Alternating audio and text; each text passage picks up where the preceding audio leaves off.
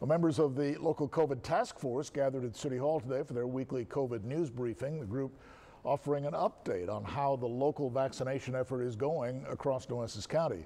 Mayor Paulette Guajardo saying the city's online pre-registration website will now be open 24/7.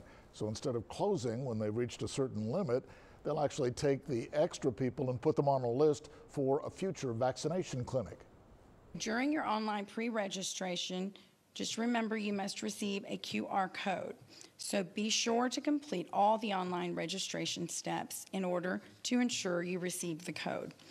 Notification of appointment date and time will be messaged to clients by text or landline when a future vaccination clinic has been scheduled.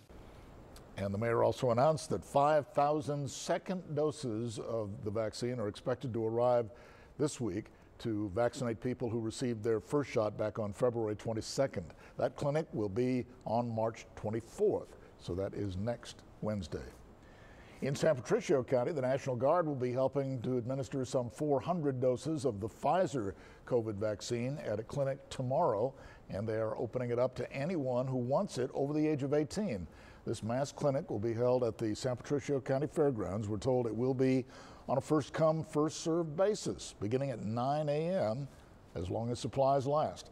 And they also say you do not need to be a resident of San Patricio County to receive a shot. Anyone is welcome there. Folks with the county and the National Guard will also be going out to vaccinate more homebound seniors in San Pat County tomorrow.